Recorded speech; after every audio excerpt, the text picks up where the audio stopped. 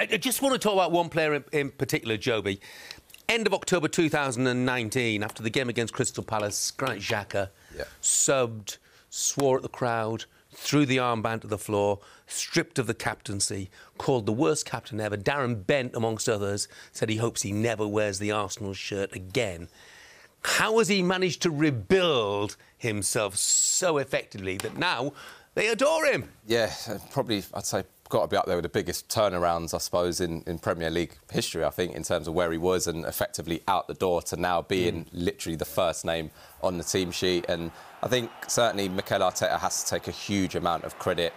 Obviously a player who knows his position very well, but he has featured a little bit further forward. There's been a little tweak to that. I think he's certainly, you can see that quality there. And I think a lot of people would look at him as, certainly years gone by, just a defensive midfielder, just a sitter, but he's got a lot more to his game and he's really revelled in this, you know, certainly attacking role. I did a game a couple of weeks ago where it was a 50-50, looked like he was going to go flying in, and he's actually just pulled out, Jeff. So I think he's playing with a lot more maturity now. I think Mikel Arteta has given him that responsibility to be a senior player. There's a lot of young boys in that squad, and I think he's really relishing that role, and he's really flourishing. He's been absolutely magnificent. We started the last 25 Premier League games. So, Clinton, when do Arsenal fans start believing, not just that they'll finish top four, that they could win the league?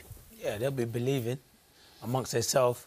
Do I still believe? I'm not quite sure that they can win the Premier League, but I do think they're in contention, and I do think they'll finish in the top four. They've been outstanding. Arteta, I said it many a times, the recruitment in the summer, brilliant. You bring in players like Jesus, Zinchenko, outstanding. And what it does, it gives the whole team a lift, and that's what it's done. You got players like Saka's been outstanding for a few years, but his game's gone to a different level. Odegaard in midfield, who's brilliant, is the captain. Saliba, him going on loan for the 3 years to Marseille, he's come back a different player. He's like a Rolls Royce at the back. So they've been outstanding, and Arsenal fans will believe. They'll definitely believe. This is a huge game. If they go 14 points of Liverpool, wow, that is a big statement, to be fair. And you got to credit, everyone's playing with confidence. I thought it was a big statement last week, the result against Tottenham, because we know how Conte wants to set up, but Arsenal just blew Tottenham away. They are the real deal at the moment. They are the real deal. I think it's a case of a manager being given a bit of time, which we don't often see, and he was under pressure when he first went in there, and maybe a few question marks. Was he cut out for a job at that level so soon? Yeah. But you can really see what Arsenal are now under Arteta. They've got that nice mix. I think the forward boys, in particular, what he's done with Ben White, you know, in terms of playing him at right back, and you know, it just looks like a really good place to be now. You look at the Emirates atmosphere around the ground, you know, and I think the players are really, really feeding off that. And yeah, I think top four for sure. They're impressionable, aren't they? I mean, he's the youngest team in the league. You know, they're all listening to him. It's easy when teams listen, for the players to listen to the manager when you're winning every week.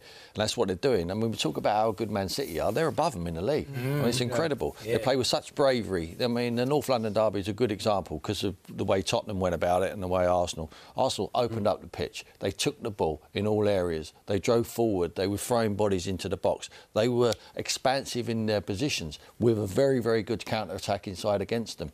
Now, when does they start believing was the question, Jeff. I think when they start believing is when they beat Liverpool's, when they can go and beat Man City's. That is when everyone needs to, and that helped the dressing room as well. He's trying it. I mean, he's purchased brilliantly with them two players. I mean, Saliba I know, but obviously the two winners. We're talking about winners there. Someone who, like Jesus' performances have been unbelievable because he's not a different player. Now he's at Man City. He's just being loved. He's being cuddled. He's being cuddled by the manager who knows how to man-manage. We talked about how he did it with Xhaka. Look, magnificent Arsenal at the moment. Did I say that out loud? You did. And you and Clinton have both mentioned William Saliba. So, Michael Dawson, here's the question for you. Right now, do you take William Saliba or Virgil van Dijk? I knew that was coming. I knew that was coming. Look, I think Virgil is the best around. I think he's magnificent. But what Saliba has done this year, the guys have touched on Jesus and Zinchenko. He's like a new signing. Yes, we never saw him in an Arsenal shirt once, I think, before this season. So, Mikel Arteta give a young player an opportunity, and as he grabbed it with both hands, wow. Look, I mean, people are talking about the next. He's got to do it consistently for a lot of years to get to Virgil van Dijk's level. You know, but he's had the opportunity. He's doing it at a big football club, top of the league, winning 7 and only losing to Manchester United. This is a big test against Liverpool, but the form Arsenal, they fear no one. They fear no one, and that's credit to Mikel Arteta. He touched on Xhaka. He has broad shoulders. What he went through, yes, it was down to his own doing, but wow, to come back to that, not many players do that. Not many. Not many players at all. So credit to him, he's playing. Mikel Arteta giving him the opportunity to turn that around. So that's a credit. Like you say, a lot of people were calling for him to never play for the football club again. So both Mikel Arteta and Xhaka, they've just got a group of players. It's how will they deal with the injuries if they do, when and if they do come, because they are the two wide, Saka, Martinelli, Jesus. Odegaard, I think, I was one who questioned him to give him to the armband. He captains Norway. He knows he's in the dressing room to say, look, you normally have a big vocal voice. He maybe has that. He might not. He plays like he has. He gets on the ball, he dictates things, and they're playing with a confidence of freedom, and they're getting results, and they are where they deserve.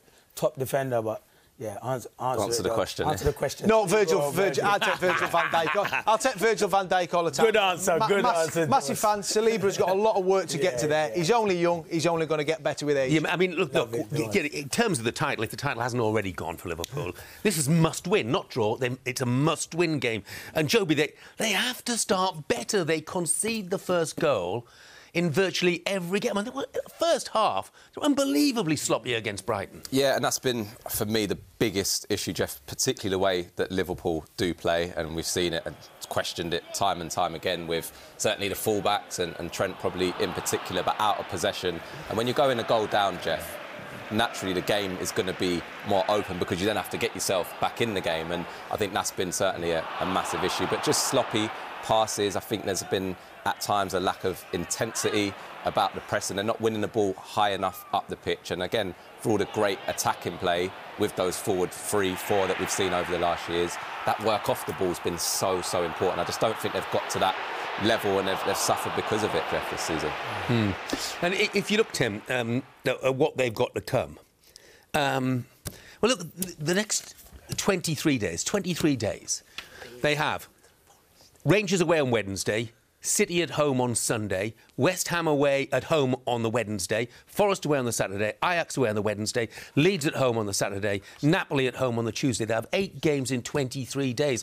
And I look at their squad and I question whether they've got the squad to cope with that amount of games, difficult games too. Yeah, well, the Champions League, I think they've taken care of. I think they'll be OK. They'll get to the next stage of that. The Premier League is where they need to start picking up points, and obviously got very difficult games. So it's a manager's job to juggle it around. I mean, he needs his best players for...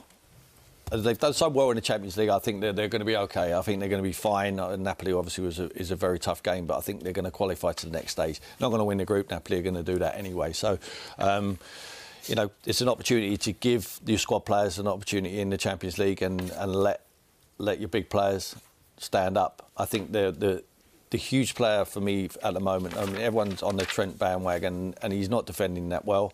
But going forward, he's still magnificent in my eyes. But Virgil needs to pull his finger out. He's the leader. He's the person. At the moment, he's playing at his pace. He can't do that in the Premier League. I think he needs to show a little bit more urgency and leadership. I used to see him barking around at people, him and Henderson in the middle of the pitch, and when Milner was playing. And I think that's part of him. That's what I loved about him, was he was a leader. He don't care who's upsetting. At the moment, it just looks like he's playing his own game. I just think he needs to get a little bit nastier and stop being friends with his teammates.